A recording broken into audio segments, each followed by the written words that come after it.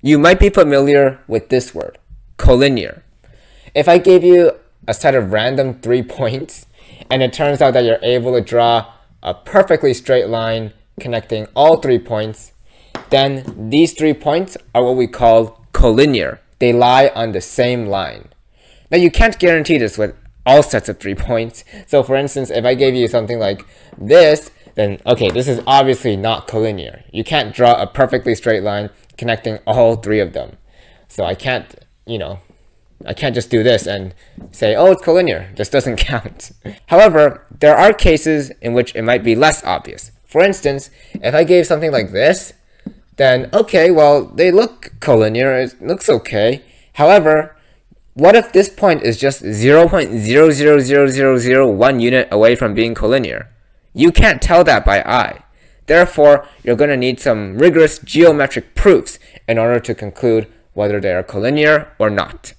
In this video, I want to present a problem that will demonstrate that. So here is the problem. Consider an arbitrary triangle like this. Now, draw its circumcircle, which is basically the circle which passes through all 3 vertices of the triangle. Now, we're going to choose a random point on the circumcircle. I'm just going to choose this one. And draw a perpendicular line from this point to each and every one of the sides of the triangle. Extend sides as necessary in order to get that perpendicular effect. Now, these points at where the perpendiculars hit the sides of the triangle are called the feet of the perpendiculars. Now here is the question. Are these 3 feet collinear? Well, you might be able to look at one and maybe make an educated guess. However, you can't just look at one and formally get an answer. You have to geometrically prove it. So before we do that, we're going to go over some facts that one should know. Firstly, you're probably familiar with this. If I have 2 straight lines intersecting like this, and if you consider the opposite angles that are formed, then those opposite angles are equal. So if this is theta, then this is also theta. Now this would be only true if both of the lines are perfectly straight. So if I had something like this, and then this line broke off in the middle, and I had a straight line passing through the point of breaking, then if you were to consider the opposite angles formed, then they would no longer be equal, because this line over here is not completely straight. So if it breaks off, the vertical angles or opposite angles are not equal. And this is the idea. If we can show that these opposite angles formed over here are equal, then we have proven that this green line is indeed a fully straight line, and thus these 3 points are collinear. Otherwise, they are not collinear. We also have more facts that we should know, and this is regarding cyclic quadrilaterals. A cyclic quadrilateral is basically any 4-sided shape that you can perfectly inscribe or fit in a circle. So this would be a cyclic quadrilateral, 4-sided shape. Now, cyclic quadrilaterals have a ton of useful properties. For one, if you take a pair of opposite angles, right, and maybe label them as A and B, then we must have, without any exceptions, A plus B equals 180 degrees. Any pair of opposite angles in a cyclic quadrilateral must sum up to 180 degrees. And this works in reverse as well. If I gave you a random quadrilateral and you found out that the sum of an opposite pair of angles just happened to add up to 180 degrees, then you can also conclude that this is cyclic.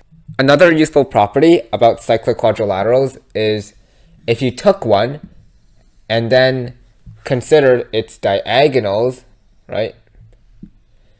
And then if you took 2 angles which are inscribed within the same edge, now what I mean by that is if you consider this angle over here, notice that this is formed by this edge over here and then 2 other edges coming out of that same edge, right? This is how the angle is formed. Similarly, this angle is formed by this edge and then 2 other edges coming out of that same edge. And since both of these angles come from this edge, they are both inscribed within the same edge. So if you took 2 such angles and you found that their angle measures just happen to be the same, then you must conclude that it is a cyclic quadrilateral. All right? And it also works in reverse. If you took some random quadrilateral and found that this was true, you must also conclude it's cyclic. So now that we have gotten these properties out of the way, we can begin our solution to this problem. First off, let's label a few points because it's going to be hard to follow the solution without naming the points. Call the vertices of the triangle A, B, and C. We're going to call the feet D, E, F. And we're going to call this point on the circumcircle point P. Now, we're going to start by connecting C and P together with a straight line. Now, consider this. What is angle CFP? It's just 90 degrees, right? Because this is 90 degrees and CFB is a straight line. Similarly, CEA is a straight line, and this is 90 degrees, so this other angle here must also be 90 degrees. Now, what's so cool about this? Well, notice that these two 90 degrees, obviously the same measure, therefore, are both inscribed within edge CP. Thus, by this property over here, we must conclude that quadrilateral CFEP is cyclic. Furthermore, consider this. Let's connect P and A together, like that. Now, notice that quadrilateral APCB literally is cyclic. All four of its vertices are on a circle already. Furthermore, consider quadrilateral ADPE. Notice that this is a right angle and the opposite is also a right angle. Well, by this property, they sum up to 180 degrees and thus they are cyclic. So, do we have more? Well, consider quadrilateral BDPF. Notice that this is a 90-degree angle and this is a 90-degree angle. Again, that's cyclic. So now we're going to move on with the solution. We're going to label this angle X, okay? This angle over here, X. And now we're going to label these four angles here. We're going to label this angle here at the top, right? Top right, to be theta, okay? Maybe I should write that a little bit better. And we're going to label this angle here phi. Phi is a Greek letter commonly used for labeling angles, like theta. We're going to label this beta, another Greek letter. And this angle we're also going to label alpha, another Greek letter. Okay, so what's so cool about labeling these angles specifically? Well, notice that because quadrilateral ABCP is cyclic, or I wrote APCB, but anyways, this quadrilateral here is cyclic. Notice that by this property, we have this angle, right, APC, which is equal to alpha plus beta plus phi. This, added with the opposite angle x, must equal to 180 degrees, right? So we can move x over to obtain that this is equal to 180 degrees minus x. Furthermore, in cyclic quadrilateral, how did I write it? In cyclic quadrilateral BDPF, right, we have this angle, which is equal to DPF, so that's beta plus phi plus theta. This over here, plus x, should also be 180 degrees. So therefore, we can actually write beta plus phi plus theta is equal to 180 degrees minus x. They're both equal to the same things, right? And therefore, take a look at this. If they're both equal to the same things, then, okay, well, phi is obviously equal to phi, and we also have beta is obviously equal to beta. Thus, we must have alpha equals to theta, right? That must be true then. So therefore, we can actually replace this alpha over here with theta, because it's literally equal with theta we just showed. Okay, that's great.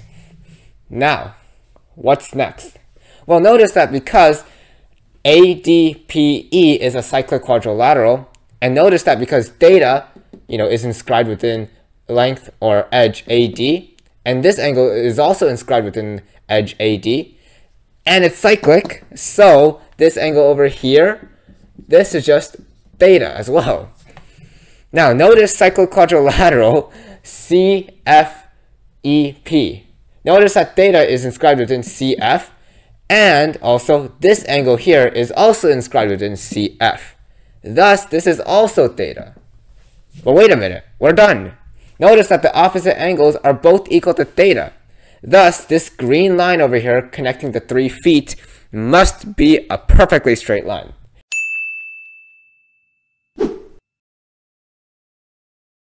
Thus, we conclude that FED, the 3 feet, are indeed collinear. And that's it. Thank you for watching. If you found this interesting, then please do consider subscribing.